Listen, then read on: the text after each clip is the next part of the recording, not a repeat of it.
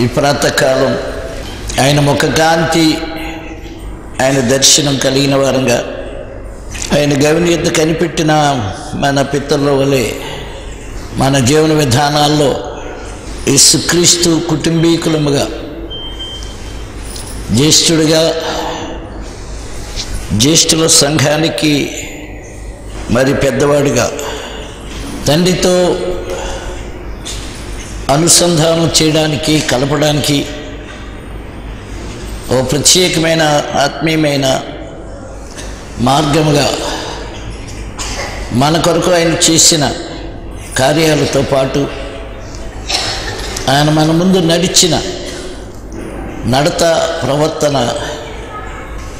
తండ్రికి ఇష్టమైన రీతిగా, ఈయన నా ప్రియ కుమారుడు, ఈయన యందు నేను ఆనందిస్తున్నానని తండ్రి ఆకాశవాణిని వినిపించారు. ఆ స్వరము విన్నప్పుడు ఏ రీతిగా వారు ఆయనతో పాటు మన పెద్దలైన వారు ఆ కొండపై ఉన్నారు, ఆయన ఏ రీతిగా మహిమకరమైన రూపాన్ని సంతరించుకుని భౌతికమైన శరీర రీతిగా ఆయన శిష్యుల మధ్య ఉన్నవాడుగానే ఉన్నాడు. కానీ ఆయన పారమార్థికమైన, పరలోక సంబంధమైన, మహిమకరమైన ఒక ఏర్పాటుకు రుజువుగా ఉన్నాడు అనేది తన శిష్యులకు ఇచ్చిన ప్రత్యక్షత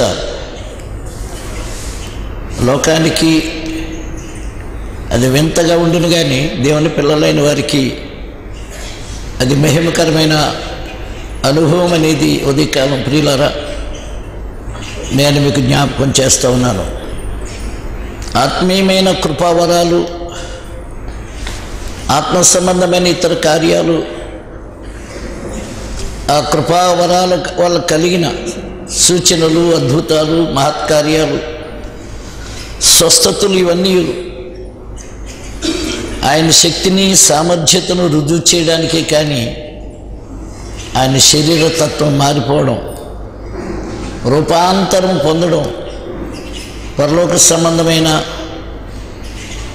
ఆ స్థితి ఎట్టిదో అనేది శిష్యులకు ప్రత్యక్షపరచడం అనేది మన ఎదుట ఉన్న గమ్యం. అది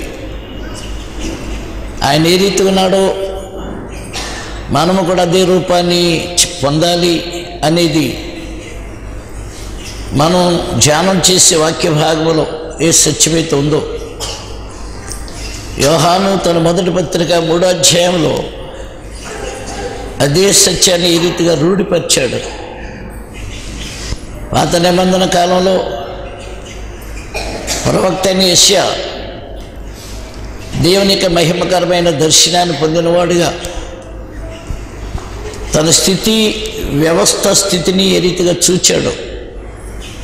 నా పెదవులు అపవిత్రమైనవి, నా చుట్టూన్న ప్రజల యొక్క పెదాలు సహా అపవిత్రమైనవి. ఆయన దర్శనం, ముఖ దర్శనం కలిగితే మన అపవిత్రత అనేది, మన అవిధేయత అనేది ఏ రీతిగా బయలుపరచబడేది ఉంటుందో, ఈ లోకము, ఈ లోక విధానాల్లోని ఈ పోరాటము, మన జీవన విధానం కొరకైన ఆరాటాలు, మన కార్యక్రమాలు, మన ప్రణాళికలు, మనం పడే కష్ట విధానాలు, అదేదైనప్పటికీ ఒక మహిమకర స్థితి అనేది ఈ వ్యవస్థకు అవసరము అనే గొప్ప రుజువు ఆయన ఆ కొండ మీద ఆ ప్రత్యక్షతనిచ్చినట్టుగా మనం స్పష్టంగా చూస్తాం. కనుకనే పెద్దలైన వారు, ఆ దర్శనం పొందినవారు, మేము కూడా ఆయనతో పాటు అదే కొండ మీద ఉన్నాము, ఆ ముఖ దర్శనం చేసుకున్నాము, ఆయన నిజత్వాన్ని మేము చూడగలిగామనేది సాక్ష్యం ఇచ్చినట్టుగా లేఖనాల్లో మనం స్పష్టంగా చూడగలిగిన వారంగా ఉన్నాం. అంత మాత్రమే కాదు, ఆయనతో పాటు కొండ మీద ఉన్న వారిలో ఒక ఆయన పైకి ఎక్కిదము అని పిలిచినప్పుడు యోహాను ఆయన స్థానం ఏంటో, ఆయన అధికారం ఏంటో, ఆయన స్వరూపం ఏంటో, ఆయన సౌందర్యం ఏంటో, ఆయన పాదాల దగ్గర పడి ఉన్న 24 పెద్దలు వారు బంగారు కిరీటాలు ఆయన పాదాల దగ్గర పెట్టిన స్థితి ఏమిటో, 4 జీవులు ఏ రీతిగా ఆయన పాద సన్నిధిలో సాగిలపడే విధానం ఉందో, యెహోవా పరిశుద్ధుడు పరిశుద్ధుడు పరిశుద్ధుడని కొనియాడే ఆ మహిమకరమైన ఆ ధ్యాన సమయం, ఆరాధన సమయం పరలోకంలో ఏ రీతిగా యోహాను గారు చూడగలిగారో, మనము అద్దంలో చూచినట్టుగా ఆ పరిస్థితులను చూస్తే రూపాంతర స్థితిని, ఆ మహిమ యొక్క దర్శనాన్ని మన జీవితాల్లో సహా మనం పొందడానికి, ఆ అనుభవ విధానాల్లో ప్రభుత్వం మనం కూడా నివసించడానికి, ఈ జీవన సంబంధమైన ఈ పోరాటం నుండి విడుదల పొంది నిత్యానందంలో నివసించే ఒక ఏర్పాటు, ఆ రూపాంతరం పొందితేనే కానీ మనం సహా అనుభవించలేమనేది ఎరియుండుట, అది ఎంత అవసరమని ఉదయకాలం ప్రియులారా నేను మీకు జ్ఞాపకం చేస్తూ ఉన్నాను. అనేక మంది బోధించి నా వెంట వాడు భ్రష్టుడైపోయి ఆ మహిమను నష్టపోయేవాడు ఉంటే అగ్నిలో నుండి తీయబడిన వాడికినే కనబడవచ్చును, కానీ పరిపూర్ణమైన మహిమకరణ స్థితిని నా జీవితంలో అనుభవించడానికి నాకైనా ఆస్కారం ఉండదు. కనుక ఆత్మీయ జీవిత విధానాల్లో ఏదో కొన్ని ఉపకారాలు పొందడం, ఏవో కొన్ని స్వస్థతలు పొందడం, ఏవో కొన్ని మేళ్ళు దేవుడు మాకు చేశాడు అని సాక్ష్యం చెప్పడం, అది దేవుని మహింపొచ్చేలాగానే కనపడేదిగా ఉంటుంది. అయితే వాక్యము చెప్పే గొప్ప సత్యం ఏంటంటే, మీరు కాదు వణికేది, దెయ్యాలకు సహా వణుకుతున్నాయి. వణికే దెయ్యాలు మహిమకు పాత్రమైన విధానం కలిగిన వారు కారు. దెయ్యాలు సహా ఆ మహిమ స్థానాన్ని అందుకోవడానికి ఆస్కారం ఉంటే, ప్రభువైన క్రీస్తు వారు చెప్పిన మాటల్లో మత్తయి సువార్త 25వ అధ్యాయంలో ఆయన ఇచ్చిన హెచ్చరికలు, ఎడమవైపు ఉన్న వారిని చూచి సాతానుకును వాని దూతలకును సిద్ధపరచబడిన ఈ నిత్య అగ్నిలోనికి పొండి అని మాట చెప్పవలసిన అవసరత ఉండేది కాదు. లూకాసు వార్తలో 16వ అధ్యాయంలో మనం చూస్తున్నట్టు, నీవు సుఖపడ్డావు, లాజరు కష్టపడ్డాడు. యేసు ప్రభుతో మన సంబంధం అంత మట్టిగా అయి ఉంటే సిలువ వరకు ఆయన వెళ్ళక్కర్లా. ప్రభువైన యేసు క్రీస్తు వారిలో మనం చూచే విధానాల్ని మనం 3 భాగాలుగా చేయొచ్చు. ఒకటి, ఆయన జన్మ జరిగిన స్థితి కానీ లేఖనాల్లో చెప్పబడినట్టుగా కన్యగర్భాన యెషయా 7:14 బట్టి జన్మించిన వాడుగా రుజువైన విధానం కానీ, ఆయన తరువాత తన పిల్లలైన వారితో ఏ విధమైన స్థితిని రుజువు చేశాడో, వారు కూడా ఏమి కావాలి అనేది లేఖనం చెప్పిందో, ప్రవచనం యెషయా గ్రంథం 8వ అధ్యాయం 18వ వచనంలో విషయం చూస్తాం. ఆ మాట చదువుదాం, చూడండి.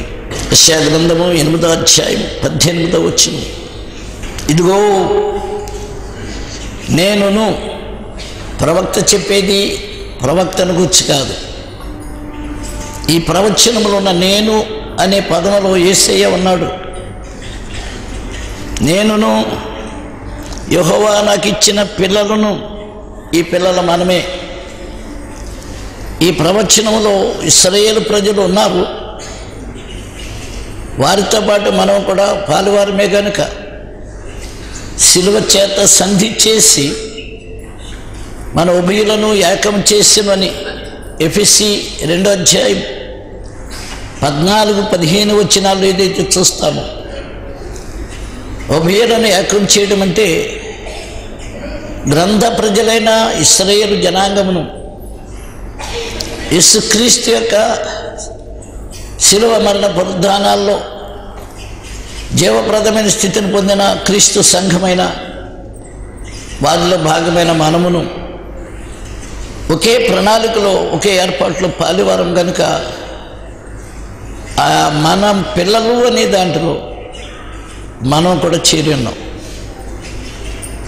ఇశ్రాయేలు ప్రజలు మాత్రమే కాదు, కానీ మనకు కూడా స్థానం దొరికింది అనేది శిలువ కార్యం.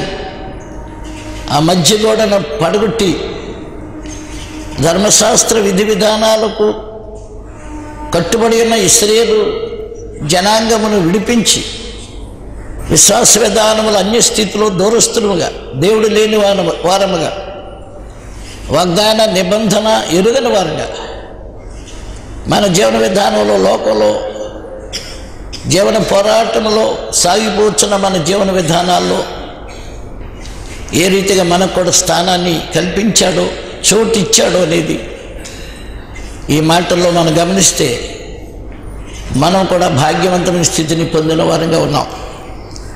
నేను మరొకసారి చదువుతున్నాను, చూడండి, అర్థం చేసుకోండి. నేనును యెహోవా నాకు ఇచ్చిన పిల్లలను సీయోను కొండ మీద నివసించు సైన్యములకు అధిపతి యెహోవా వలని సూచనలుగాను మహత్కార్యములుగాను ఇశ్రాయేలీల మధ్య ఉన్నాము. ఇశ్రాయేలీల మధ్య ఉన్నామంటే ఇశ్రాయేలీలందరూ సూచనలుగా, మహత్కార్యాలుగా లేరు. ఇశ్రాయేలు ప్రజలు దేవుని యొక్క ప్రణాళికలో వారు సూచనలుగా, మహత్కార్యాలుగా ఉండడం అనేది దేవునికి ఉద్దేశం. ఆ జాతే అబ్రహాము, ఇస్సాకు, యాకోబు నుండి కలిగిన 12 మంది సంతానం ఆ ఇశ్రాయేలు జాతిగా ప్రపంచ విధానాల్లో ఏ రీతిగా రూపించబడిన స్థితిగతులు ఉన్నాయో, ఇశ్రాయేలు జనాంగమంతా దేవుడు స్వాస్య జనాంగంగా, ఒక రీతిగా చెప్పాలంటే ప్రభువైన యేసుక్రీస్తు జ్యేష్ఠుల సంఘానికి పెద్దవాడుగా ఉండవలసిన ఆ స్థితి రానంత వరకు, అంటే అంతకుముందు ఇశ్రాయేలు జాతి అంతటిని నా జ్యేష్ఠ కుమారుడు అన్నాడు. జాతి ఒకే కుమారునిగా చూచాడు దేవుడు. వారిని రాజులైన యాజక సమూహముగా, నా వంతు, నా పానీయ భాగము అన్నాడు. అనగా దేవుడు ఇశ్రాయేలు జాతిని ఎంత గుండెల దగ్గరగా పెట్టుకున్నాడు. ఎందుకంటే ఆయన ఉద్దేశం నెరవేర్చడానికి, ఆయనకు రుజువులుగా ఉండడానికి, దేవుడు సజీవుడు అనేది రుజువు చేయడానికి, ఇబ్బందికరమైన పరిస్థితుల్లో సహా మేము దేవునికి చెందిన వారము అనేది రుజువుగా లోకానికి ఉండడానికి దేవుడు ఆ జాతిని కోరుకున్నాడు. ఆ జాతిలో 4వ గోత్రమైన యోధా గోత్రము నుండి దావీదు వంశములో కన్యమరియ గర్భాన ప్రభువైన యేసుక్రీస్తు వారు ఏ రీతిగా లోకంలో ప్రవేశించిన విధానం ఉందో, ఆ జాతి యొక్క అవసరత ఎంత విశేషమైందో అదే నియమంలో మనం జాగ్రత్తగా గమనిస్తే శిలువ కార్యము ద్వారా ఆయన గాయములో ఆ ప్రోక్షణ రక్తం, ఆ నిబంధన రక్తం యొక్క ప్రోక్షణలో మనము కూడా ఆ స్థానాన్ని పొందిన వారు కావాలనేది దేవుని యొక్క గొప్ప ఉద్దేశం. కానీ ప్రియులారా, ఇశ్రాయేలు జనాంగం ఆ స్థితిని రుజువు చేయలేకపోయారు. తదుపరి దినాల్లో వారు విగ్రహాలను సహా ఆశ్రయించారు అనేది లేఖనం చెప్పే గొప్ప సత్యం. మన దగ్గరకు వచ్చేసరికి మనము యుగాంతములో ఉన్నప్పటికీ కబుర్లోని మన యొక్క విశ్వాసానికి ఆధారంగా చేసుకున్నాం. ఏదో కొన్ని కార్యాలు, అద్భుతాలు, మహత్కార్యాలు ఎవరో చేస్తారు, మనము దాన్ని పొందుతాము. మనకు కూడా ఆ పిలుపు ఏర్పాటు ఉంది అనుకుని మన జీవన విధానంలో దేవుని యొక్క ఉద్దేశానికి భిన్నంగా, వేరుగా మనం ఆ రీతిగా రాకులాంటి వ్యక్తులుగా ఉంటున్నాం. కానీ దేవునికి ఉద్దేశం అయితే నేను ఏ రీతిగా ఒక సూచనగా ఉన్నాను. యెషయా 7:14 కన్యగర్భాన ఆయన పుట్టాడు అనేది మనం చూస్తాము. కొంచెం పైకి వెళ్తే నేను ఒక సూచన మీకు చూపుతానంటాడు. ఆయన జన్మ ఒక సూచన లోకానికి.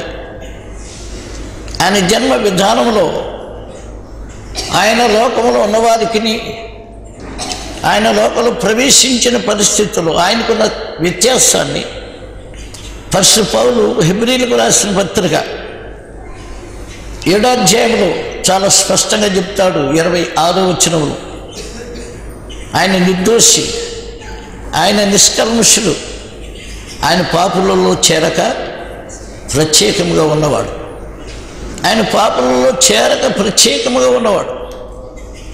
జన్మత ప్రత్యేకము, కార్య విధానాల్లో ప్రత్యేకము, దేవుని ఉనికిని రుజువు చేయటంలో ప్రత్యేకము, ఆయన అధికారాన్ని కలిగిన వాడుగా, నేను పాపము లేనివాడను అని తెగేసి చెప్పడానికి తగినవాడుగా, నాలో పాపం ఉన్నదని మీలో ఎవరు నిరూపణ చేస్తారు అని చెప్పిన దానికి ప్రత్యేకము. ఆయన స్థితి, ఆయన జీవన విధానమే ప్రత్యేకమైంది.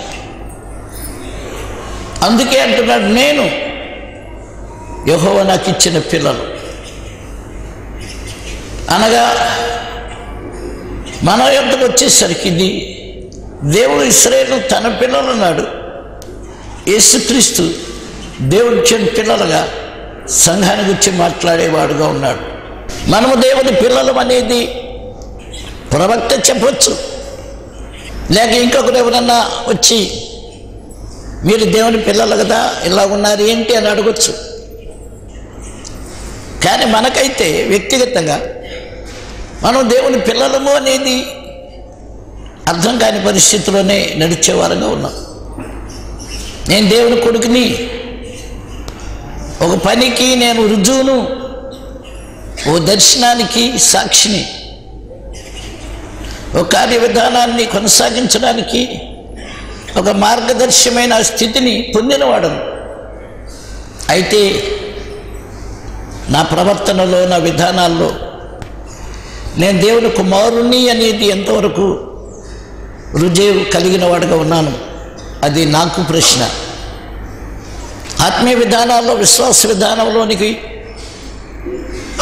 కేవలం కృప ద్వారా ప్రవేశించిన మన జీవితాల్లో మనలో ఎవరికి వారే నేను దేవుని కుమారుణ్ణి, నేను దేవుని కుమార్తెను అనేది అనుభవ విధానాలు ఎంత మట్టుకు మీరు ఎరిగిన వారు ఉన్నారు. మీ ఎదుట ప్రశ్న ఇది. మేలు చేశాడు దేవుడు, మంచిదే. రోగం పోయింది, మంచిదే. ఇంకా అద్భుతాలు, సూచక్రియలు జరిగాయి, మంచిదే. లేక ఏదైనా మీరు అడిగిన దానికంటే ఎక్కువ దేవుడు చేశాడు. అడిగి ఊహించిన దానికంటే అత్యధికమైన దీవెనలు పొందిన విధానం ఉండొచ్చును, అది మంచిదే. కానీ నీవు దేవుని కొడుకు, కూతురు అనేది ఆ మహిమకరమైన ఆ మాట, ఆ వాగ్దాన సంబంధమైన ఆ పరిస్థితి నీ జీవితంలో ఏలుబడి చేయకపోతే నువ్వు కేవలం వచ్చి వెళ్ళే వ్యక్తిగాను, వస్తే ఏదన్నా దైవజనుల ద్వారా దొరుకుతుంది అని ఆశపడే వ్యక్తిగాను, లేక ఇతరత్ర నువ్వేదో ఆశ, ఆలోచన కలిగి ఎవరో వచ్చారు, ఏదో చేస్తారు, ఏదో చూస్తాను, అడగొట్టడం చూడొచ్చు, అద్భుతాలు చూడొచ్చు, మహత్కార్యాలు చూడొచ్చు అనే పద్ధతిలో ఆనాడు దేవుని ప్రజలుగా చెప్పండి ఇశ్రాయేలు ఏ రీతిగా పరుగులెత్తారు. అందుకే ప్రభు అంటాడు, అరణ్యములో మీరు ఏమి చూడ వెళ్ళితిరి, గాలి కదలాడుచున్న రెల్లున సన్నపు నార వస్త్రములు ధరించిన వానిన. సన్నపు నార వస్త్రములు ధరించిన వారు రాజగృహములలో ఉందురు. సన్నపు నార వస్త్రములు ధరించిన వారు రాజగృహంలో ఉందురు. యోహానును గురించి ప్రభు ఇశ్రాయేలు ప్రజలను ప్రశ్నించినది. యోహాను వాళ్ళని ప్రశ్నించాడు. సర్ప సంతానమా, రాబోచున్న ఉగ్రతలను తప్పించుకున్నట్టుకు మీకు బుద్ధి చెప్పిన వాడెవడు? సైనికులను చూసి ఏమన్నాడు? మత విధానంలో నిష్ఠ నియమాలతో ఉన్న వారిని గురించి ఏమన్నాడు? విశ్వాస విధానంలో ఉన్న వారిని ఏమని ప్రశ్నించాడు? గొడ్డలి చెట్ల వేరున నాటబడి ఉన్నది, ఫలింపని ప్రతి చెట్టు నరకబడి అగ్నిలో వేయబడును. కనుక యోహాను సహా ఒక విశేషమైన కార్యములు చేశాడంటే యోహాను ఏ అద్భుతాలు చేయలే, యోహాను ఏ స్వస్థతలు చేయలే. యోహాను కేవలం క్రీస్తుని గురించి ప్రకటించాడు. యోహాను యేసు క్రీస్తునందున్న దేవుని యొక్క మహిమకరమైన ప్రణాళికను ఆ ప్రజలకు తెలియచేశాడు. స్త్రీలు కన్న వారిలో యోహాను కంటే అధికుడైన వాడు లేడు అని సాక్ష్యాన్ని స్థాపించాడు. దేవుని కొరకైన దేవుని ఏర్పాటులో స్థానం కలిగిన ఒక ప్రవక్తగా తన ప్రవర్తనలో, తన జీవన విధానంలో లోకమునకు వ్యవస్థకు వేరయ్యాడు. తన ఆహార విషయాలు వేరైనవి, తన వస్త్రధారణ వేరైంది, తన ఉపదేశ విధానం వేరైంది.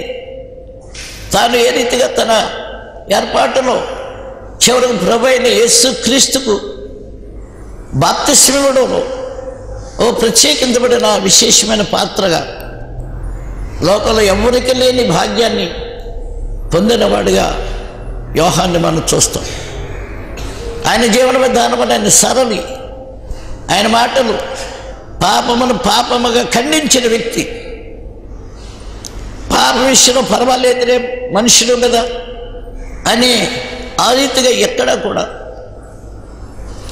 రాజైన వాడిని సహా, హేరోదు అంతటి గొప్పవాడిని సహా నీ తమ్ముడి భార్యను ఉంచుకున్నావు.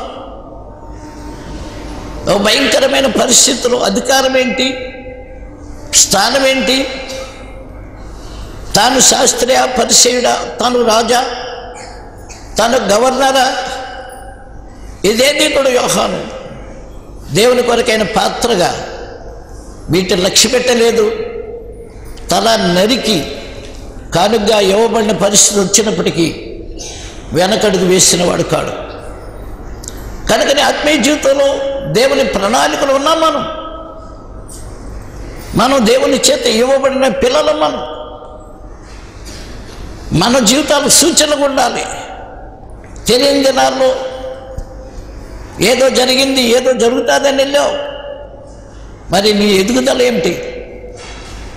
నువ్వు ఏ రీతిగా పరిపక్వత చెందుతున్నావు? నీ విశ్వాస విధానంలో ఏమి ఎట్టుకొచ్చావు? ప్రభువు ఆత్మ చేత ఆ రూపంగానే మార్చబడుచు ఉన్నాం.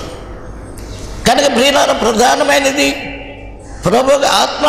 మిగిలిన కార్యములు ఎన్ని లోకంలో జరిగిన వరాలుండి గంభీరమైన కార్యక్రమాలు చేసిన వారి నుండి తామేదో అయి ఉంటున్నామనే స్థానాన్ని లోకంలో స్థాపించిన మతాధిపతులుగా, పీఠాధిపతులుగా ఒక ప్రత్యేకమైన స్థితి మాకుంది అని చెప్పుకోవడానికి తెగబడిన విధానంలో ఆ వాతావరణంలో వ్యవస్థ ఏ రీతిగా ఆనాడు ఈనాడు వారు పీఠంలో కూర్చుందురు, వారు చెంగులు పెద్దవి చేసుకుంటారు, వారి చిటికల విడలతోనైనా గోరువులు ఎత్తరు.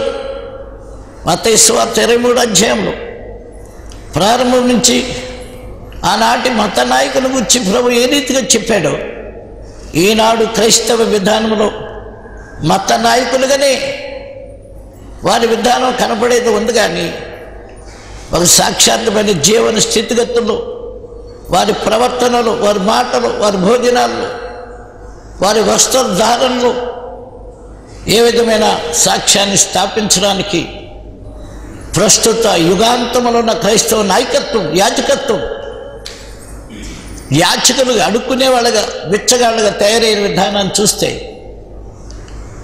మనం ఏ రీతిగా సూచనలుగా ఉండడానికి సరిపోతామో పరిశీలన చేసుకోవాల్సిన ఆవశ్యకత ఉందండి. మీరు సూచనలు మహత్కార్యం, ఆ స్థానం దేవుడు మనకిస్తే మహత్కార్యాలు ఎక్కడ జరుగుతాయి, సూచనలు ఎక్కడ జరుగుతాయి, ఎవరి ద్వారా ఏం జరుగుతుంది అనే మనసుతోనే పరుగులెత్తే వరకు ఉన్నాం. కానీ నా జీవితమే ఒక సూచనగా, ఒక మహత్కార్యంగా ఉండాలి. ఆ రూపాంతర శక్తి దినాలు గడిచే కొద్ది నా జీవితం రూపించబడాలి. నా ఇంటిలో, నా చుట్టూన్న వారి మధ్య ఆ స్థితిని నేను నిరూపించాలి. ఏం పొందాం, ఏం ఆశీర్వాదాలు పొందాం, దేవుని ఆశ్రయించిన తర్వాత మన స్థితి ఏదైతే మెరుగైంది అనేది లెక్కలు వేసుకుంటామే. కానీ మన ఆత్మీయ స్థితి ఎంత మెరుగైనది అనేది లెక్కలు వేసుకునే వారుగా లేవు.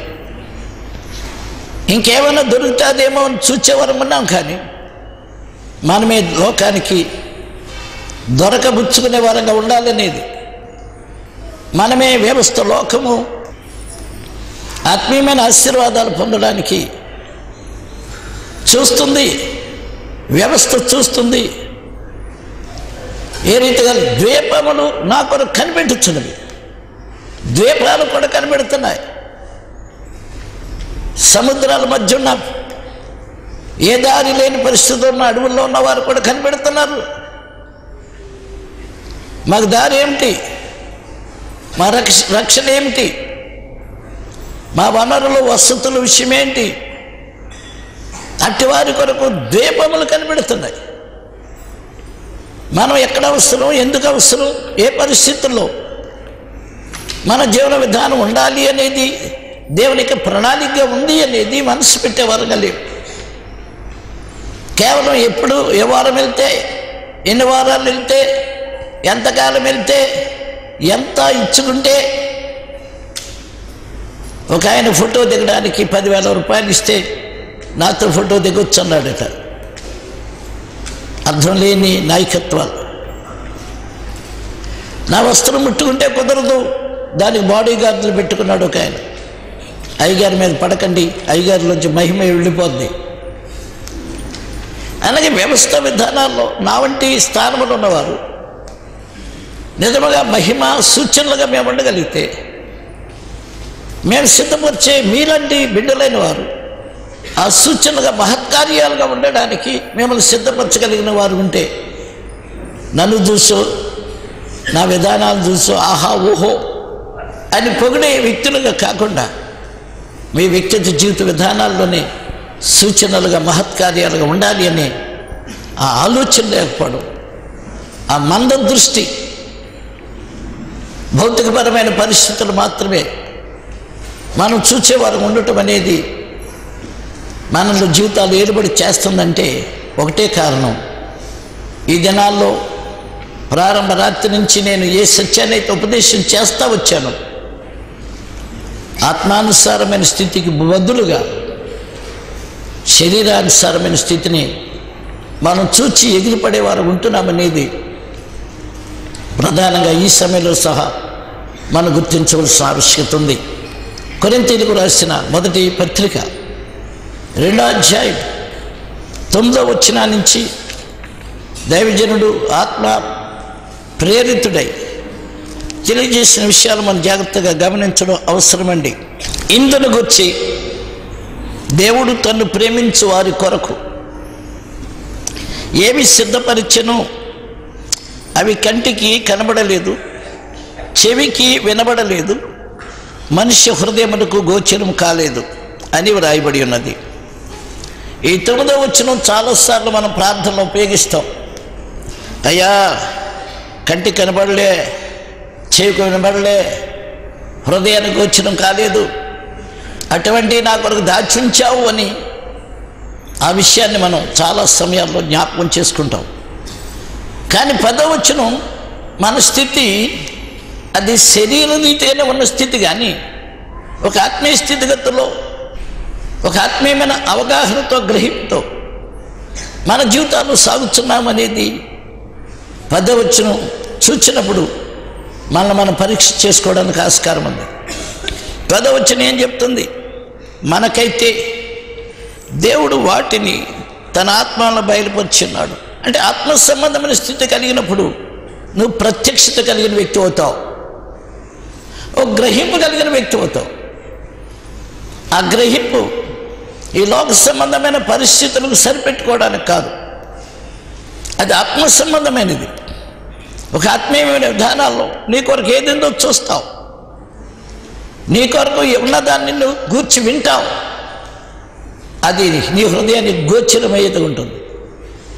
కానీ 9వ వచనంలో మనం ఇంకాను ఒక ఆత్మీయమైన విధానంలో రాకుండానే మత సంబంధమైన పరిస్థితుల్లోనే, ఆచారయుక్తమైన స్థితిగతుల్లోనే మన జీవన విధానం ఉన్నది అనేది 9వ వచనంలో ఉన్న అనుభవం. అది అనుభవం కాదు, కానీ అది అక్షర విధానమే మన నోట పలకడానికి పనికొచ్చేది ఉంటుంది. అందుకే నువ్వు దేవుని ప్రేమించే వారి కొరకు దేవుని ప్రేమిస్తున్నావు కాదని ఎవరంటారు? దేవుని ప్రేమించకపోతే ఇంత త్యాగం చేసి వస్తావా? దేవుని ప్రేమించకపోతే నీ సుఖాలు, నీ కార్యక్రమాలు, నీ విధానాలు విడిచిపెట్టి వస్తావా? నిజంగా దేవుని ప్రేమిస్తున్నావు, దేవుని అంగీకరిస్తున్నావు, దేవుని సన్నిధికి వెళ్ళాలి, బిడ్డలతో పాటు కుటుంబంతో పాటు ఆశిస్తున్నావు, మంచిదే. కానీ ఇంకా నువ్వు అనుభవంలోనికి రాలే. నువ్వు అనుభవంలోనికి ఆయన ఇది నా కొరకు ఉంచాడు, ఇది నిజము, నేను విన్నది, ఇది నా హృదయంలో స్థాపించబడింది అని నీ జీవితంలో జీవప్రదమైన ఒక సాక్ష్యాన్ని ఇవ్వగలిగిన స్థితిని నువ్వు కలిగినట్టుగా చెప్పడానికి ఆస్కారం లేని విధానం ఉన్నది. కనుక 10వ వచనం చెప్పేది మనకైతే మనం వేరైన వారు, ఆ స్థానం వేరైనది. దాన్ని ఇంకొక రీతిగా తీసుకుంటే పాత నిబంధన ప్రజలు, గ్రంథ ప్రజలుగా చెప్పబడే ఇశ్రాయేలు జనాంగం వారు ఇంకా మత్తుతో ఉన్నవారికి ఉన్నారు. వారి మనస్సు మత్తుగా ఉంది, వారి వినికిడి మత్తుగా ఉంది. రోమీయులకు రాసిన పత్రిక 11వ అధ్యాయం. దేవుడు తన ప్రజలను విసర్జించిన అట్లనరాదు. మొదటి నుంచి దేవుడు తన ప్రజలను విసర్జించిన అట్లనరాదు. నేను కూడా ఇశ్రాయేలీయుడను, అబ్రహాము సంతానమందరి బెన్యామీను గోత్రమునందు పుట్టినవాడను. నిజముగా తాను స్థితిని గురించి పౌలు ఏ రీతిగా చెప్పుకుంటున్నాడు? తాను ముందెరిగిన తన ప్రజలను దేవుడు విసర్జింపలేదు. ఏలియాను గుర్చిన భాగములో లేఖనము చెప్పినది మీరు ఎరుగరా?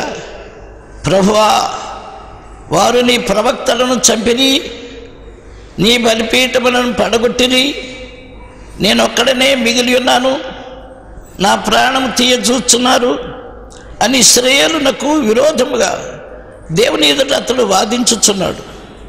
ప్రియులారా, గమనించారా? దేవుడు ఏర్పాటు చేసుకున్న ఆ ప్రజలే కానీ, ప్రేమించే ప్రజలే కానీ వారు ప్రవక్తలను చంపేవారు ఉన్నారు, వారు బలిపీఠాలు పడగొడుతున్నారు. దైవ సన్నిధి, దైవ విధానాల్లోనికి, బలిపీఠం అనుభవంలోనికి వెళ్ళవలసిన వారు, అర్పణలు ఇవ్వవలసిన వారు పౌలు దగ్గరకు వస్తే ఆయన బలిపీఠం మీద పానార్పణంగానే పోషించుకున్నాడు. ఇంకేమాత్రం మిగలకుండా తిరిగి తీసుకోవడానికి ఆస్కారం లేనిది పానార్పణం. నువ్వు నీళ్లు భూమి మీద పోస్తే తిరిగి తీసుకోలేవు. అందుకే పానార్పణంగా పోయబడ్డాడు పౌలు గారు. తాను పొందిన దర్శనానికి, తాను అంకితమైన విధానానికి పౌలు ఏ రీతిగా పరిపూర్ణంగా నలగొట్టుకుంటూ శరీరాన్ని పానార్పణగా జీవితం పోయబడాలి అని ఆ తాత్పర్యం ఒక భావంగా కాకుండా తన జీవితంలో భాగం కావాలన్నట్టుగా అనిపించుకున్నాడు. కనుకనే తన జీవితంలో ఈ గొప్ప సత్యాన్ని రోమా ప్రజలకు, రోమీయులలో నుండి విశ్వాసంలోకి వచ్చిన వారికి ఈ సత్యాన్ని జ్ఞాపకం చేస్తా ఉన్నాడు. ఒక విశ్వాస విధానంలోకి వచ్చిన వారు సహా ఏ పరిస్థితులు కలిగిన వారుగా దేవుడు ఏర్పాటు చేసుకున్న ప్రేమించే ప్రజలు ఏ స్థితిని కలిగిన వారు ఉన్నారు అనేది వారు బలిపీఠములను పడగొట్టింది. ప్రార్థన అనుభవాన్ని, అర్పణ అనుభవాన్ని, దైవిక చిత్తాన్ని చేయవలసిన అనుభవాన్ని తాము చేయాలి అనేది, తాము కావాలి అనేది కాకుండా బలిపీఠాన్ని పడగొట్టడం, ప్రవక్తలైన వారిని చంపడం, సత్యోపదేశాన్ని చావు ఉపదేశంగా తీసుకోవడం, చావు ఉపదేశాన్ని సత్యముగా స్వీకరించడం, ప్రస్తుతం ఎగిరిపడే అలల్లాంటి విధానం కలిగిన వారు, ప్రస్తుతం ఏదో అయి ఉంటున్నామని భ్రమ కలిగించేవారు, ఈ భౌతిక విధానంలో వారే మనకు దేవుని శక్తి అన్నట్టుగా ఆనాడు ప్రజలు అపోస్తల కార్యములు 8వ అధ్యాయంలో చూస్తున్న ఒక వ్యక్తిని మనం జాగ్రత్తగా గమనిస్తే దేవుని శక్తి అంటే ఇదే. ఒక గారిడి వారిని గురించి ప్రజలు ఏ రీతిగా దేవుని శక్తి అనుకున్నారో ఈ జనాలు గారిడి భక్తి, గారిడి ఉపదేశాలు, గారిడి కార్యక్రమాలు, గారిడి ప్రజలను మభ్యపెట్టి విధానాలు ఏ రీతిగా నడుస్తున్నాయో, ప్రజలు దేవుని శక్తి ఇది అని ఏ రీతిగా అనుకుంటున్నారు.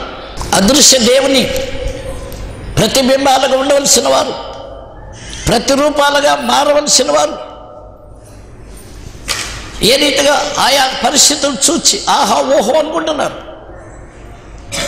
ఒక మహిమకరమైన స్థితిని లోకంలో రుజువుగా చూపవలసిన వారు, వీరే పరుగులెత్తేవారుగా, వీరే స్థిరమలేని వారుగా, వీరే గాలి కదలాడు నెల్లులుగా, వీరే విశ్వాసంలో సరైన పరిస్థితులు కలిగిన వారుగా ఉండని వాతావరణం రుజువు అవుతూ ఉంటాయి మన చుట్టూ. భక్తి విశ్వాస విధానాల్లో ప్రియులారా, ఈ ఉదయకాలం మన హృదయాలను జాగ్రత్తగా పరిశీలన చేసుకోవడానికి ఇష్టపడితే మన స్థితి, ఏర్పాటు చేయబడిన వారి స్థితి ఏ రీతిగా ఉంటుంది అనేది బైబిల్ తెలియచేసేది ఉంది. మనం అదే రోమ 11వ అధ్యాయం 5వ వచనాన్ని చూస్తే 4వ వచనం కూడా చదువుదాం. అయితే దేవోక్తి అతనితో ఏమీ చెప్పుచున్నది, బయలుకు మోకాళ్ళు నన్ను 7,000 మంది పురుషులను నేను శేషముగా ఉంచుకొని ఉన్నాను. అలాగున్నప్పటి కాలమందు సైతము కృప యొక్క ఏర్పాటు చొప్పున శేషం మిగిలినది. అది కృప చేతనైన ఎడల ఇకను క్రియల మూలమైనది కాదు, కానీ కృప ఇకను కృప కాకపోవును. అలాగైన ఏమగును, ఇశ్రాయేలు వెతుకున్నది ఏదో అది వారికి దొరకలేదు, ఏర్పాటు నందిన వారికి అది దొరికింది. తక్కిన వారు కఠిన చిత్తులేరు. ఏర్పాటు చేయబడిన వారే సూచనలు మహత్కార్యాలు. ఏర్పాటు చేయబడిన వారికే పెంతెకొస్తు పరిశుద్ధాత్మను కుమ్మరింపు జరిగింది. ఏర్పాటు చేయబడిన వారే, వారు ప్రార్థించిన స్థలం కంపించింది.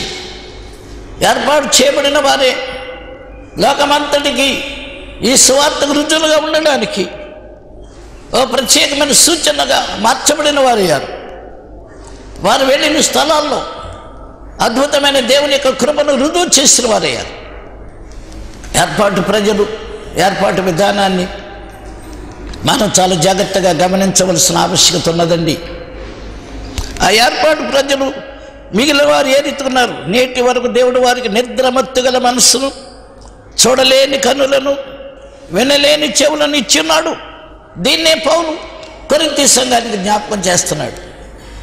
దేవుడు ప్రేమించే ప్రజలు, వారు చూడలేని వారు, వినలేని వారు, వారి హృదయంలో గోచరం కాని విధానం ఏ రీతిగా ఏర్పడి చేర్చిన స్థితిగతులు ఉన్నాయో, మనకైతే ఆ ప్రజలకు మనకున్న వ్యత్యాసం, మతస్థులకు మతి మారిన వారికున్న వ్యత్యాసం, మోషే ధర్మశాస్త్రాన్ని అనుసరించే వారికి, విశ్వాస విధానంలో తరంబడే వారికి, కొట్టబడే వారికి, తృణీకరించబడే వారికి ఉన్న వ్యత్యాసం. ఈ రీతిగా మీరు ఉండడానికి కారణం ఏంటి? ఆత్మ మనకు ఒక ప్రత్యక్షత ఇచ్చిన వాడుగా ఉన్నాడు. వీరు ప్రత్యక్షత కలిగిన వారే, కానీ వీరు పరుగులెత్తేవారు కాదు, వీరు భ్రమలోనికి జారిపోయేవారు కాదు. నిలిచిన మహిమయే ముఖము కప్పుకోవడానికి వస్త్రాన్ని మోసే తీసుకున్నట్టు. అదే కొరింథీ 2:3 పై భాగంలో చూస్తున్నాము. ఆయన ముఖము వస్త్రంతో కప్పుకున్నాడు, ఆయన మహిమను చూడలేకపోయారు. కానీ వాక్యం ఏమి చెబుతున్నది? నిలిచిండని మహిమది. అది ముఖం మీద ఆ మోషేకు అంతమట్టుకు ఓ ప్రత్యేకమైన రూపాంతరం స్థితిని కలిగించి ఉందే, అది నిలిచి ఉండనిది. అది శాశ్వత కాలం మోషే జీవిత విధానాల ముఖం మీద కానీ శరీరం మీద కానీ ఒక పరిపూర్ణ సిద్ధిని కలిగించిన విధానం కలిగిన ప్రత్యక్షత కాదది. కానీ ఆ ప్రత్యక్షత ఎంతవరకు ఒక మహిమకరమ స్థితి, ఓ ప్రకాశత ఉన్నట్టుగా, ఆయన ముఖాన్ని చూడలేని పరిస్థితి ఇశ్రాయేలు జనాన్ని కలిగిన వారు ఉన్నట్టుగా మనం లేఖనంలో స్పష్టంగా చూస్తాం. అయితే ముఖం మీద ముసుగు ఇంకా ఉంది వీళ్ళకి. ఆ ముసుగు కలిగిన వారే ఆత్మ ప్రత్యక్షత కలిగిన వారు కాదు. ఆ ముసుగు ఎవరు హృదయాల్లో ఏర్పడి చేసేది ఉంటుందో, ఆ ముసుగు విధానాల్లో ఎవరు నడిచేవారు ఉంటారో వారు ఆత్మ ప్రత్యక్షత కలిగిన వారు కారు. వారు ఆత్మ ప్రత్యక్షత కలిగిన వారైతే, ఇప్పుడు కొరింథీ 2:10 దగ్గరకు వద్దాం. మనకైతే దేవుడు వాటిని తన ఆత్మను బయలుపరిచున్నాడు. ఆ ఆత్మ అన్నిటినీ దేవుని మర్మములను కూడా పరిశోధించుచున్నాడు. అనగా దేవుని ఆత్మ కలిగిన బిడ్డలైన వారికి ఏదో కాసేపు గంతులు వేయడం కాదు, అర్థం లేని మాటలతో నత్తివారు మాట్లాడినట్టుగా మాట్లాడే విధానం కాదు. అన్య విధానం, అన్య పరిస్థితులు, అన్య భాషలతో మాట్లాడుతున్నాము అనేది ఓ ప్రత్యేకమైన ఒక తలాంతుగా, ఒక వరముగా చెప్పుకునే విధానాల్లో దాని కొరకు దూసుకుంటూ వెళ్ళిపోతే, దాని కొరకు నీ శరీరాన్ని అప్పగించిన విధానం కనపడే విధానం ఉంటే, దేవునికి ఆత్మ నీకు ప్రత్యక్షత కలిగిన విధానం ఇచ్చేదిగా ఉంది. దేవుని మర్మాలను అర్థం చేసిన వ్యక్తి అవుతావు. కానీ ఈ రీతిగా ఊగిసలాడుతూ నేనేదో అయి ఉంటున్నానని భ్రమలోనికి నువ్వు జారిపోవు. అది నాడు జరుగుతున్న క్రైస్తవులో ఒక భాగం. అది అల్లరి ఎక్కడ ఎక్కువ ఉందో, ఎక్కడ ఇచ్చక విధానాలు ఉన్నాయో, ఎక్కడైతే మనుషులు శరీర ఉద్రేకాన్ని ప్రేమిస్తారో, ఓ శరీర ఉద్రేకముతో ఏదో ఓ భ్రమలోనికి వెళ్ళిపోయే విధానం ఎక్కడైతే అధికంగా ఉందో, ఎక్కడైతే ఏదో దొరుకుతుంది అనే ఆశతో పరిగెత్తుతున్నారు, అది ఆత్మ ప్రత్యక్షత కలిగిన జీవన విధానం కాదు. మర్మములను ఎరిగిన విధానం కాదు. వారి ఫ్యాకల్టీ, వారి సామర్థ్యత అది తెరవబడి ఒక ప్రత్యేకమైన మహిమ విధానాన్ని కలిగిన పరిస్థితి కాదు. ఆ విధమైన పరిస్థితి కలిగి ఉంటే ఎఫెసీయులకు రాసిన పత్రిక 1:17 నుంచి పౌలు ఒక గొప్ప సత్యాన్ని తెలియచేసేవాడు ఉన్నాడు. మీ మనోనేత్రములు వెలిగింపబడినందున తేడా వచ్చేసింది. ఇంతవరకు మనోనేత్రాలు మూతబడ్డాయి, శరీర నేత్రాలు చూస్తున్నాయి, ప్రకృతి సంబంధమైన పరిస్థితిని చూచే కళ్ళుగా ఉన్నాయి. అందుచేతనే ప్రకృతి సంబంధమైన కార్యాలు చూచినప్పుడు ఆహా ఓహో అంటున్నాం. వాటితోనే ఓ గొప్ప అనుభవంలోనికి నేను ప్రవేశించాను అనే భ్రమలోనికి వెళ్ళిపోతున్నాం. అందరితో ఊగుతున్నాం, తూగుతున్నాం, అందరితో పాటు ఏదో ఒక ఆనందాన్ని ప్రస్తుతానికి అనుభవించేవారు. ఓ ప్రభావాన్ని మన జీవితంలో పొందాము అని ఓ భ్రమలోనికి జారిపోయేవారు ఉంటున్నాం. కానీ ప్రియులారా, లేఖనం చెప్పేది ఏంటంటే, నీ మనోనేత్రములు వెలిగింపబడినందున ఆయన మిమ్మల్ని పిలిచిన పిలుపు వలనైనా నిరీక్షణ ఎట్టిదో అనుభవం మారిపోతుంది. మనోనేత్రాలు తెరబడితే నీ శరీర విధానాల్లో నీ మనస్సు ఏ గ్రహింపులోనికి వచ్చేది ఉందో, ఏ మర్మము నువ్వు అర్థం చేసుకుంటావు, దేవుని మర్మములను సహా నువ్వు అనుభవంలోనికి వెళ్ళిపోతావు. నీ శరీరాన్ని నల్లగొట్టుకున్నటలో నువ్వు దేవుని కొరకైనా విశ్వాస విధానములు నిజమైన విశ్వాస సాగు వ్యక్తిగా ఉంటే, ఒక భ్రమతో ఏదో నేను దేవునికి చెందిన మనిషిని అనుకుంటావు, కానీ నీ శరీరం యొక్క నీ బుద్ధి, నీ స్వభావంలో మార్పు లేదు, నీ కఠిన హృదయం మారడం లేదు, నీ హృదయం యొక్క విధానాన్ని ఆదుకుంటావు. ఆ హృదయం మెత్తని హృదయం కావడం లేదు, అది ఆత్మ కలిగిన హృదయం కావడం లేదు, ఆ స్వభావ విధానాల్లో మార్పు కలిగిన పరిస్థితులు లేవు. కానీ నీకు నువ్వు భ్రమపడతావు. ఈ లోకంలో నీ పట్టుదలను విడిచిపెట్టవు, నీ బెంకాలు విడిచిపెట్టవు, నీకున్న కేవలం ఏదైనా శత్రుత్వాలు నీవు క్షమించుకునే మనసు రాదు నీకు. నువ్వు నలగలేకపోతున్నావు, వినగలేకపోతున్నావు, దిగి రాలేకపోతున్నావు, నీ విశ్వాసకి తగినట్టుగా రుజువు చేయలేకపోతున్నావు. నువ్వు భ్రమ ముసుగులో ఉన్నావు. నువ్వు ఇతర విశ్వాస విధానాల్లో నీవు ఒక రుజువుగా ఉండాలి అనేది లేక నువ్వు చెప్పే గొప్ప సత్యాన్ని నువ్వు అంగీకరించే వ్యక్తిగా లేవు. దాన్ని 15వ వచనంలో నువ్వు పైకి వస్తే ఆ మాటను చూస్తావు. 15వ వచనం ఏం చెప్తుంది? హేతువు చేత ప్రభువైన యేసునందరి మీ విశ్వాసమును గూర్చి, పరిశుద్ధులందరి ఎడల మీరు చూపుతున్న విశ్వాసమును గూర్చి, మీ విశ్వాసం క్రీస్తులో పరిశుద్ధులు నీ పక్కవాళ్ళతో పేడలు నువ్వు కలిగి ఉన్న విశ్వాసం. ఆ పక్కవాళ్ళు ఉంటే నేను ఉండను, వాళ్ళు పెడితే నేను తిన్నాను, వాళ్ళతో నేను ఏకీవించి ఉండలేను, నాకు నేనే, నా స్థితి నాదే అనుకునే ఆ మొండితనం, ఆ విరగని మనస్సు, ఆ రాతి హృదయం, నీకింకా తీసివేయబడని స్థితి నీ జీవితం నిలబడి చేసేది ఉంటే ఆత్మ నేను దర్శించిన విధానం లేదన్నమాట. నువ్వు ఆత్మ దర్శనము నువ్వు పొందిన వ్యక్తి ఉంటే నీ మనోనేత్రం తెరబడుతుంది. నీ పగలు, నిన్ను అవమానపరిచిన విధానాలు, నిన్ను ఏమన్నారు, నిన్ను కాదన్నారు, నిన్ను గాయపరిచారు, ఇక ఎవరి వల్ల ఏదో నాకు ఇంత కలిగి మీకేం తెలుసండి, నా బాధ ఎంత ఉందో మీకేం తెలుసండి అని ఆ మనస్సు ఇంకా గుడ్డితనాన్ని నీ జీవితంలో కలిగి ఉండడానికి నడిపిస్తుంది. కానీ కొంచెమైనా పరివర్తన చెందడానికి, ప్రేమించడానికి, క్షమించడానికి, ఒక ఆత్మీయ నియమంలో నడవడానికి నీవు ఇంకను దేవుని చిత్తం చేసే వ్యక్తిగా లేకపోవడం అనేది ఆత్మ సంబంధమైన జీవన విధానం కాదు. అది శరీర సంబంధమైన విధానం. శరీర విధానం నశిస్తుంది, కానీ అది మరణమే, కానీ అది జీవం కాదు, అది సమాధానం కాదు. అది మనం రోమ 8:5లో చూస్తున్నాం, చాలాసార్లు చదివాం ఈ దినాల్లో. శరీరానుసారమైన మనసు మరణము, ఆత్మానుసారమైన మనసు జీవమును సమాధానమునైనది. నువ్వు మరణంలోనే ఉండి నాకేంటనుకుంటున్నావు, కానీ నువ్వు జీవములోనికి, సమాధానంలోనికి నీవు నిజంగా ప్రవేశించడానికి ఇష్టపడే మనిషిగా లేవు. అంతకాకపోతే ఏ స్వస్థాలకు వెళ్తావు, ఎవరు అక్కడ వాళ్ళు వీళ్ళు చేస్తున్నారంటే ఇటు పరిగెడతావు, నువ్వు లోబడవు, నీ హృదయాన్ని నల్లగొట్టుకోవు, నీ గుండెల్లో దాచిన పగను తీసి అవతల పడేయు.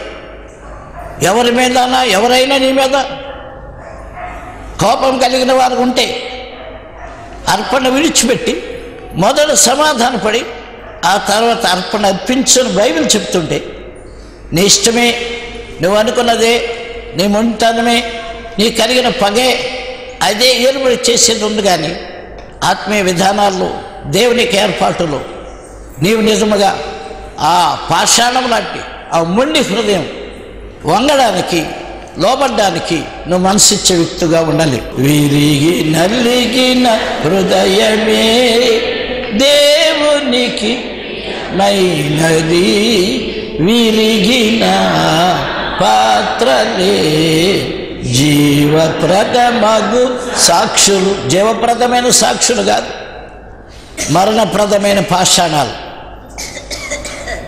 సత్యబండ రాళ్ళు, కొంచెమైన ఆత్మకు చోటువనే తత్వాలు, ఎక్కడికి వెళ్ళాలో అనేది ఆలోచన లేని బ్రతుకులు. మేమంత పౌరుషులు లేని వాళ్ళమా, మేమంత చేతగాని వాళ్ళమా, మేమంత గాజులు తొడిగించుకున్నామా, మేమన్నా లోపడ్డం, మేమన్నా ఈ లోకంలో మేమే తీసి పారేసిన వాళ్ళమా? ఆ ఆలోచనలన్నీ ఆత్మకు లోబడకుండా చేసే విధానాలు. నువ్వు ఆత్మ నియమానికి లోపడకుండా నువ్వు జీవితంలో చేయడానికి కారణం నీ హృదయంలో వేటినైతే పీఠంగా చేసుకున్నావు, ఏవైతే నీ జీవితాన్ని నాశనానికి తీసుకుపోవడానికి అపవాది నీ మనసులో స్థాపించి స్థాపం చేసేసాడు.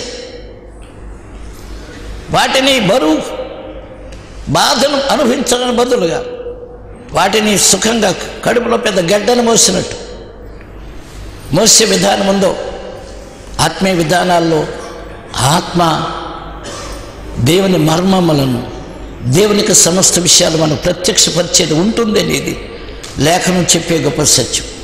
ఎందుకు మన మనోనేత్రములు తెరబడ్డాయి?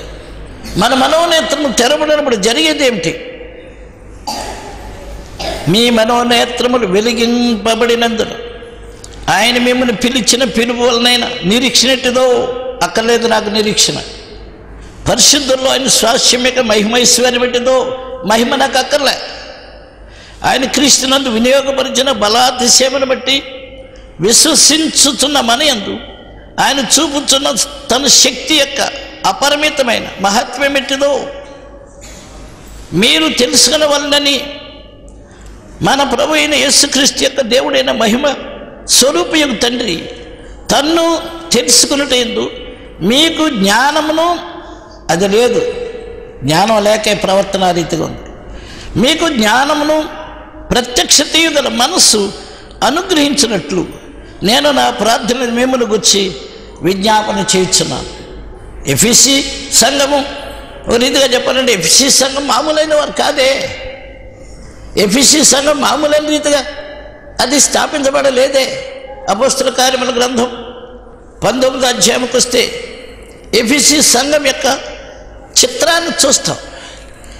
ఎఫెసీలకు రాసిన పత్రిక 19వ అధ్యాయం మొదటి నుంచి అపోల్లో కొరింథీలో ఉన్నప్పుడు జరిగినదేమనగా, పౌలు పై ప్రదేశంలో సంచరించి ఎఫెసునకు వచ్చి కొందరు శిష్యులను చూచి, మీరు విశ్వసించినప్పుడు పరిశుద్ధాత్మను పొందితురా అని వారిని అడగగా, వారు పరిశుద్ధాత్ముడు ఉన్నాడు అన్న సంగతియే మేము వినలేదని చెప్పారు. అప్పుడు అతడు అలాగైతే మీరు దేనిని బట్టి బాప్తిసం పొందితురి అని అడుగగా, వారు యోహాను బాప్తిసం బట్టి అని చెప్పిరి. అందుకు పౌలు యోహాను తన వెనుక వచ్చువాని యందు అనగా యేసునందు విశ్వాసముంచవలని ప్రజలతో చెప్పుచు, అందుకు పౌలు యోహాను తన వెనుక వచ్చువాని యందు అనగా యేసునందు విశ్వాసముంచవలని ప్రజలతో చెప్పుచు మారు మనసు విషయమైన బాప్తిసం ఇచ్చానని చెప్పాను. వారు ఆ మాటలోని ప్రభువైన యేసు నామమున బాప్తిసం పొందిరి. తర్వాత పౌలు వారి మీద చేతులు ఉంచగా పరిశుద్ధాత్మ వారి మీదకి వచ్చింది. అప్పుడు వారు భాషలతో మాట్లాడుటకును ప్రవచించుటకును మొదలుపెట్టిరి. వారందరూ ఇంచుమించు 12 పురుషులు. వీళ్ళు ఆడవాళ్ళు లేరు. ఇక్కడ ఎఫెసీ సంఘం యొక్క స్థితిని చూస్తే 12 మంది పురుషులతో ఎఫెసీ సంఘం యొక్క అనుభవం, ఆత్మానుభవంతో సాగుతున్న సంఘం, వారి పరిస్థితి ఏమైంది? భాషలతో మాట్లాడితే చాలా, ప్రవచనాలు చెబితే చాలా, అది మా అనుభవాన్ని అతిశయిస్తే సరిపోద్దా? దాన్ని మనం చేసుకుని గంతులేస్తే సరిపోద్దా? జీవిత విధానాలు నీ మనోనేత్రాలు తెరబడ్డాయా? బలాతిశయము ఎట్టుదో, మహిమైశ్వర్యం ఎట్టుదో, యేసుక్రీస్తునందున్న ఏర్పాటు ఎట్టుదో, నిజంగా దాన్ని గ్రహింపగలగడం మీకు జ్ఞానం లేని వారు ఎంతమంది ఉన్నారు? అజ్ఞానంగా వెంబడించేవారు, ఆత్మ నియమం యొక్క స్థితిగతుల్లో హృదయం తెరవని వారు, లోబడినట్టుగా నుండి, ప్రేమిస్తున్నట్టుగా ఉండి, చేస్తున్నట్టుగా నుండి, నడుస్తున్నట్టుగా నుండి,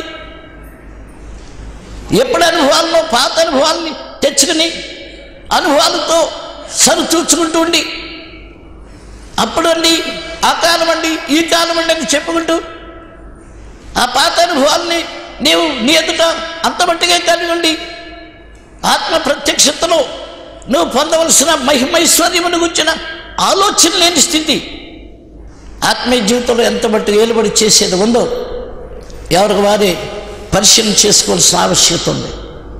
పరిశుద్ధాత్మని యొక్క పని ఈ మిగిలినన్నీ రెచ్చిపోవడానికి, హెచ్చిపోవడానికి ఆధారం చేసుకుని వీటన్నిటినీ విలువైనవిగా చెప్పుకుని ఈ లోకంలో, ఈ వ్యవస్థలో ఒక గాలివాడిని చూచే, ఒక ఇంద్రజాలికుడు చూచే, తక్కువ టమార విద్యను కలిగిన వాడిని చూచే, ఆ పరిస్థితుల్లో ప్రజలు వాడి దగ్గరికి చూచి వాడి విషయంలో గంతులు వేసి వారికి చివరకు వాడు అడుక్కునేటప్పుడు ఆకారాన్ని ఏంటంటే అంటే అడుక్కోవడం బిచ్చగాడు.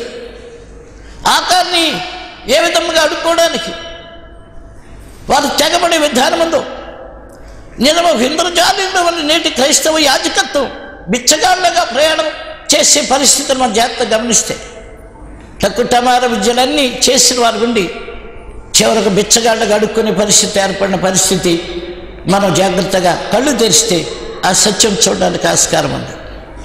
కానీ ఆత్మీయ విధానాల్లో మనోనేతలు తెరబడిన అనుభవంలో సమస్తము నింపుచున్న క్రీస్తు యొక్క ప్రభావం కలిగిన వారు అనేది మన క్రిందకు వస్తే 22, 23 వచనాలు ఈ గొప్ప సత్యం చూడడానికి ఆస్కారం ఉన్నదండి.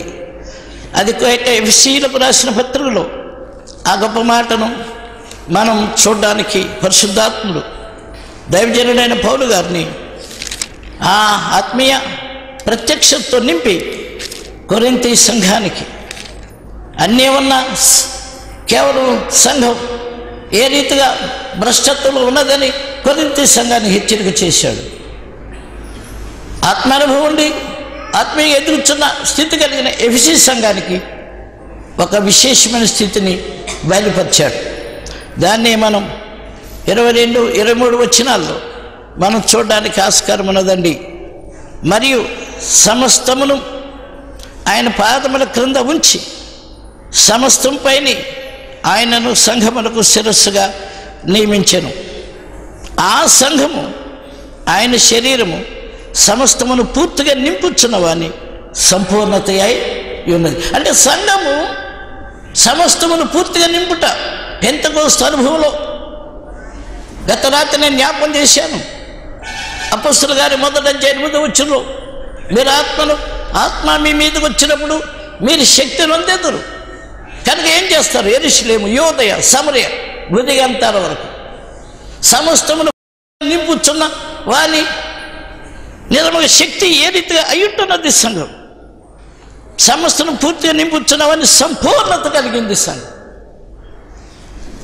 ఒక సంపూర్ణమైన అనుభవం కలిగిన స్థితిలోనికి వెళ్ళేది ఈ సంఘం. ఈ సంఘం యొక్క స్థితి ఆ రీతిగా ఉందా ఈ రోజున ఏ రీతిగా ఉంది అనేది నేను మీకు జ్ఞాపకం చేశాను. లాభదీయ విధానం ఉంది. డబ్బు ఎక్కడ ఎక్కువ ఉందో అక్కడ శక్తి ఎక్కువ ఉందంటున్నారు. డబ్బు ఎక్కడ గుంజుతారో, బంగారం ఎక్కడ గుంజుతారో, ముక్కులు మూతులు గుంజుతారో, స్త్రీలను భ్రమపరిచి నిలువు దోపిడీలు చేస్తారో ఆ స్థలాలు శక్తిగల స్థలాలుగా మనం చెప్పుకుంటున్నాం. ధనమునకు ప్రాధాన్యత ఇచ్చేది, విశ్వాస విధానం భిన్నమైన విధానం నడిచే పరిస్థితులు కలిగింది ఎక్కడ ఏర్పాటు చేస్తే. అందుకే నేను ఈ 45వ వార్షిక కూడికలో ఈ మధ్య కాలం దేవుని సన్నిధిలో దేవుని బిడ్డల మధ్య చెప్తున్నా, ఒక 100 రూపాయలు నేను ఇప్పటికీ దాచుకోలేదు, నాకు అక్కర్లేదు. దీనిలో ఏదైనా ముడతా ఉంటాయి, ఇక నా చెయ్యి లేవకూడదు. దేవుని యొక్క శాపగ్రస్తమైన స్థితి నా మీద ఏర్పాటు చేయాలి. ఏ విశ్వాసంతో నా జీవితాన్ని ప్రారంభించాను ఆ విశ్వాసం నడుచుటలో ఎదురైన ఏ సమస్య అయినా క్రీస్తునందు ఆదరణ ఏరితగా చూస్తూ వచ్చాను. ప్రవీణ క్రీస్తునందు ప్రియులారా, ఈ ఉదయకాలం నీ జీవితాన్ని పూర్తిగా నింపుచున్నవని సంపూర్ణత, ఆత్మ యొక్క పరిపూర్ణత. గారడి పనులు చేసి, గారడి విద్యలు చేసి ప్రజలకు భ్రమలోని తీసుకెళ్ళి భ్రమపరచు ఆత్మీయ ప్రభావమని ఈనాడు క్రైస్తవ సంఘం ఎంత బలహీన స్థితిలోనికి జారిపోతుందో. ఒక పిల్లగాడిని తీసుకుని ఒక 60 అడుగుల ఎత్తున్న ఫ్లెక్సీలు ఏర్పాటు చేసి చుట్టుబూటు దొరల్లాగా తయారయ్యి ఒక విస్తరంతైన శ్రమ జీవితంలో అనుభవించిన వారుగా లేని స్థితిగతులు ఈ మనగాళ్ళంతా వెళ్ళాలి, అడవుల్లోకి వెళ్ళాలి, స్లమ్స్లోకి రెడీమేడ్గా ఉన్న పరిస్థితులను ఆధారం చేసుకుని నేర్చుకున్న విద్యలను, గారడీలను ఎక్కడ ఏదైతే అయితే ప్రజలు బుట్టలో పడతారు అనే పద్ధతిని అప్పటికే ప్రభుని ఎదిగిన వారిని భ్రమపరిచి ప్రోగు చేసుకుని వారి వల్ల ఏదో జరుగుతుంది అని ఆ పరిస్థితులు నడిపించే దాని బదులుగా వెళ్ళాలి, అడవుల్లోకి వెళ్ళాలి, క్రీస్తుని ఎరగని ప్రజల దగ్గరికి వెళ్ళాలి, నక్సలైట్ల మధ్యకి వెళ్ళాలి, జీవితాన్ని పాదార్పణకు పడిన నరమాంస భక్షణల మధ్యకి వెళ్ళాలి. పేటన్ ఎక్కడికి వెళ్ళాడు? జోనాథన్ ఎడ్వర్డ్ నడిపించిన ఒక యవనస్తుడు, ఒక గొప్ప దైవజనునికి మూలమైన వాడు ఉంటున్నవాడు డేవిడ్ బ్రైనార్డ్. డేవిడ్ బ్రైనార్డ్ ఎక్కడికి వెళ్ళాడు? ఎటువంటి ప్రజల మధ్యకి వెళ్ళాడు?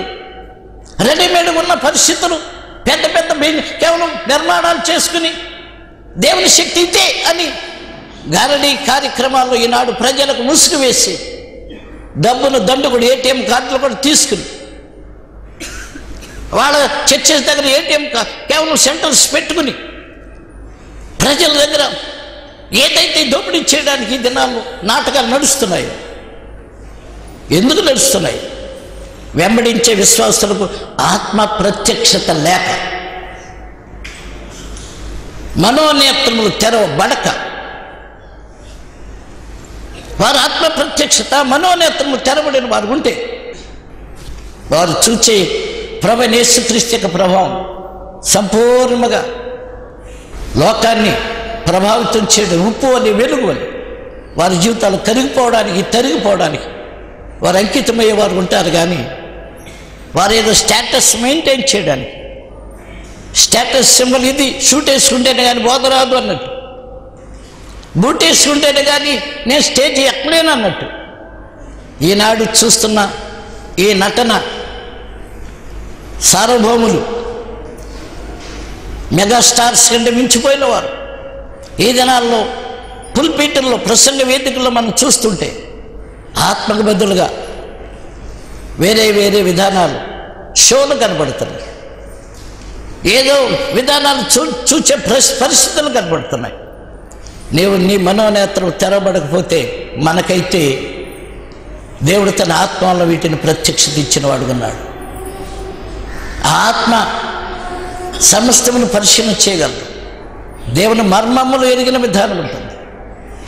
దేవుని మర్మములు ఎరుగుంటే కాదు, దేవుని సమస్త కార్యములు వారు అవగాహన చేసుకున్న వారు ఉంటారు. వారు అప్పుడు సూచనలు ఉంటారు, అప్పుడు వారి జీవితాలే మహత్కార్యాలు ఉంటాయి. వారు బోధించకుండా నీవు సూచన బ్రతుకు, వారు వేసే అడుగులు, వారు చేసే పనులు, వారు చేసే విధానాలు. మదర్ తెరిసా అని పేరెట్టుకున్నావు అనుకో, మదర్ తెరిసా అని పేరెట్టుకున్నంత మాత్రాన్ని నేను తెరిసాని తెల్లమొక్క వేసుకుంటేలా నీ ప్రవర్తన ఏది, నీ జీవితం ఏది, అంకితం ఏది? ఆ వంకని ఎక్కడెక్కడ ఏం దోపిడీ చేద్దామని చేసే ప్రయత్నమేనా, లేకుంటే దేవుని కొరకైనా ఒక సూచనగా జీవితాన్ని ఉండడానికి అప్పగించుకునే విధానమేనా, ఒక మర్మయుక్తమైన జీవన విధానం రుజువుగా ఉండడానికేనా? దేవుని సన్నిధిని ఈ ఉదయకాలం మన హృదయాన్ని జాగ్రత్తగా పరిశీలన చేసుకుని ఇష్టపడితే ప్రభు యొక్క ఆత్మ ఎక్కడుండును అక్కడ స్వాతంత్ర్యత ఉండును. ప్రభు యొక్క ఆత్మ చేత ఆరూపంగానే మార్చబడే వారంగా ఉంటాం. మార్పు కలిగిన జీవితం మారే జీవితం. దాన్ని రోమా 11 అధ్యాయములు 12 అధ్యాయములు చెప్తాడు పౌలు గారు. ఆఖరి మాటలు చూసి మనస్సు మారి నూతన మొగట వలన రూపాంతరం పొందుడే. మనస్సు మారి నూతన మొగట వలన రూపాంతరం పొందుడే. నూతనమవుతున్నావా? రోజు రోజు ఒక నూతనమైన మెట్టులోనికి నీ జీవితంలో నీ ఆశలు, నీ ఆలోచనలు, నీ స్వార్థాలు, నీ శరీర తత్వాలు, నేను నా ఇంటివారు నా మట్టుకు చాలు అనుకునే మనస్సు, నేను దొరుకుతుందని పరుగులెత్తే కాళ్ళు, దొరికిందల్లా చేతబట్టుకుని దాచుకునే చేతులు, దీని అంతటి కారణమైన అంధకారమైన మనస్సు నీ జీవితంలో పనిచేసేది ఉంటే నువ్వు నూతనత్వాన్ని చూడలేవు, నువ్వు రూపాంతరం పొందలేవు. క్రైస్తవ విధానం గుడికి వెళ్ళి చుట్టూ తిరిగి వచ్చేది కాదు. ఏదో కొబ్బరికాయో, ఓ పానార్పణం నీళ్ళు, ఓ కాయో కసరో, కేవలం ఒక ఫలమో మరొకటి అర్పించి ఓ పుష్పమో నువ్వు ఇచ్చేసి దేవుడికి ఏదో ఇచ్చానని చెప్పుకుని వచ్చేది కాదు. నీ హృదయంలో నూతన మొదటి వల్ల రూపాంతరం పొందాలి. నీ తత్వంలో మార్పు కావాలి. నీ ఆలోచన మారాలి. నూతన సృష్టి క్రీస్తునందున్నవాడు. పాతవి గతించాను. పాత విధానం నూతనత్వం చేత మ్రెంగబడకపోతే పైన గుడారాన్ని మేము ధరించేవాళ్ళము అనేది పౌలు కొరింథీ 2వ పత్రిక 5వ అధ్యాయంలో వెలి చూపుని బట్టి కాక విశ్వాసం బట్టి నడుస్తున్నామని 5లో చెప్పినట్టు ఈ శరీరంలో ఉన్నంతకాలం దేవునికి దూరంగా ఉన్నాము అనే సత్యాన్ని వెరిగి ఈ శరీరాన్ని నలగొట్టడానికి పైనుండి వచ్చే మహిమ ఆ రూపాన్ని ధరించడానికి నీ జీవిత విధానంలో నువ్వు సిద్ధపడి విశ్వాసం కాకపోతే నువ్వు విశ్వాసగానే ఉంటావు, చచ్చిపోయి పిశాచి అవుతావు. దేవుని ఆత్మ నియమంలో ప్రవేశించే విధానం ఉండదు. ప్రభువును సంధించే బుద్ధి గల కన్యగా ఉండలేదు. కన్యకని పేరుతోనే ఉంటావు, బుద్ధి లేని కన్యగా బయటే ఉంటావు. సిద్ధి ఉంటుంది, సిద్ధిలో నూనె ఉండదు. ప్రభు కొరకైన ఆత్మ విధానం ఉండదు. ఆత్మ సంబంధమైన జీవిత విధానం ఉండదు. ఆత్మీయ నియమంలో శరీరం నలుగుంటున్న పరిస్థితి ఉండదు. చూద్దామలే, ఇంకా టైం లేదా అన్న పద్ధతిలో ఉంటావు. కానీ బోధపడుచున్నాను. కేవలం తెల్లవారుజామున కోడి కోతలు వినబడుచున్నప్పటికీ పరిస్థితుల ప్రభావం మన చుట్టూ ఆవరించినది కళ్ళకు కట్టినట్టు కనబడుతుంటే మత మౌఢ్యం ఎలా పెరుగుతుందో, రాజకీయ విధానం ఏ రీతిగా భయంకరమైన పరిస్థితులు రూపుదిద్దుకుంటుందో, సాంఘిక విధానంలో దేశాలు ఎలా పెరుగుతున్నాయో, కుల మత వర్గ విధానంతో కూడిన పరిస్థితి ఏ రీతి ఏర్పడి చేస్తుందో, విప్లవ విధానం ఏ రీతిగా ప్రక్కన నాలుగులు చాచుకుని తగలబెట్టడానికి చూస్తుందో, ఈనాడు ISIS విధానం, ఈనాడు సిరియా, ఈనాడు లెబనాన్, ఈనాడు నిజముగా యూరప్ రాజ్యాల్లో ఈ యొక్క IS విధానం ఉగ్రవాదము ఏ రీతిగా ప్రపంచాన్ని వణికిస్తుందో, ప్రకృతి ప్రళయాలు, భూకంపాలు, తుఫానులు, సుడిగాలులు అమెరికాను అతలకుతలం చేసింది. ఈ మధ్య 25 రాష్ట్రాల్లో భయంకరమైన మంచి తుఫాను చేత అమెరికా ఒడికిపోయింది, చిగురాకులకు ఒడికిపోయింది. అన్నీ మాకున్నాయని చెప్పుకుని దేశాలు కూడా ప్రకృతి ప్రళయాలకు తల వంచుతున్నాయి. చూస్తూ చూస్తూ నాశనాన్ని తెచ్చుకుంటావా? ఆత్మ విధానంలో నడుస్తావా? ఆత్మ ప్రత్యక్షతలో సాగుతావా? యేసుక్రీస్తు యొక్క పిల్లలుగా మన జీవన విధానంలో ఒక నూతనత్వాన్ని రుజువు చేసేవారు ఉందాము. మన ఇంటిలో సాక్ష్యం, మన ఒంటిలో సాక్ష్యం, మన ఉన్న స్థలంలో సాక్ష్యం, మన పని స్థలాల్లో సాక్ష్యం, మన చుట్టూన్న వాతావరణంలో సాక్ష్యం కలిగిన వ్యక్తులు ఉందామా? ఆ మనిషి అంటే మనిషిరా, రాయిలాంటి మనిషిరా, కదలరా మెదలరా, ఏమాత్రం పరివర్తన రాదురా, ఆత్మ నియమానికి లోపడరా అనుకుని ఆ రాతి, ఆ సతిరాతి బండలాగా నీ జీవితాన్ని నాశనానికి అప్పగించుకుంటావా? ఈ ఉదయకాలం నీ స్పందన ఏమిటి? ఈ ఉదయకాలం నీ విశ్వాసం యొక్క గురి ఏమిటి? ఈ ఉదయకాలం నువ్వు ప్రభుత్వం నడిచే నడతలు నువ్వు కలిగి ఉన్న గ్రహింపు ఏంటి? నీ కలిగిన గ్రహింపు నీ జీవితంలో ఏ రీతిగా నిన్ను ప్రభావితం చేస్తుంది? నాకు ఇది ఉందా లేదు చాలు అనుకుంటున్నావు. ఈ 10 తులాల బంగారం ఉంది చాలు, ఈ ఎకరం పొలం ఉంది చాలు, లేకుంటే వాహనం ఉంది చాలు, ఈ ఇల్లు ఉంది చాలు అనుకుంటున్నావు. ఇల్లు కూడా ఉండదు, రాయి మీద రాయి వేసి కట్టింది ఏది ఉండదు. నీ జీవితంలో ప్రభు కొరకు జీవించు, విశ్వాస విధానాన్ని రుజువు చేయడం, ఆత్మ నియమానికి మన లోబడి వారు ఉండకపోతే ఉదయకాలం నువ్వు శరీరానుసారమే. కానీ అందుకే రాత్రి చదివావు దినవృత్తాంతాలు 1వ గ్రంథం 13వ అధ్యాయం చదివావు. సౌలు దినములలో మనం దేవుని మందస్సము యొక్క విచారణ చేసిన వారము కాము. నీ విచారణ చేయడం ఉదయకాలం దేవుని మందస్సం దగ్గర మరలా మందస్సాన్ని తీసుకుని వద్దామా? సహస్రాధిపతులు, దావీదు రాజ్యంలో ఉన్న పెద్దలైన వారిని అందరినీ వారిని సంప్రదించి మనం చేయడం ఒక్కటే, మందస్సాన్ని తీసుకుని వద్దాం. మందస్సాన్ని తీసుకుందాం, మందస్సాన్ని మనం స్థాపించుకుందాం, బలిపీఠం అనుభవంలోకి పెడదాం. బలిపీఠం కట్టడానికి కట్టెలు చీల్చబడినట్టుగా చీల్చబడతాం. అభ్యంతరం ఉన్న ప్రేమను నరకడానికి అబ్రహాం కట్టెత్తినట్టుగా కట్టెత్తుదాం. దేవుని యొక్క ఏర్పాట్లో మన ప్రేమలు, మన ద్వేషాలు, నువ్వు అధిక ప్రేమ, అధిక అభిమానం, నీ జీవిత దురాభిమానంలోకి తీసుకెళ్తాయి. దురాభిమాన పాపము అంటాడు దావీదు. దురాభిమానం కూడా పాపమే. ఆత్మీయ విధానాలు, వ్యక్తిగత జీవితంలో నువ్వు ప్రభు కొరకు జీవించడానికి, ఆత్మ సంబంధంగా ఉండడానికి ఇవదే నీ హృదయాన్ని బలిపీఠం మీద తెస్తావా? నువ్వేం జవాబు చెప్తావు? ప్రార్థన చేద్దాం.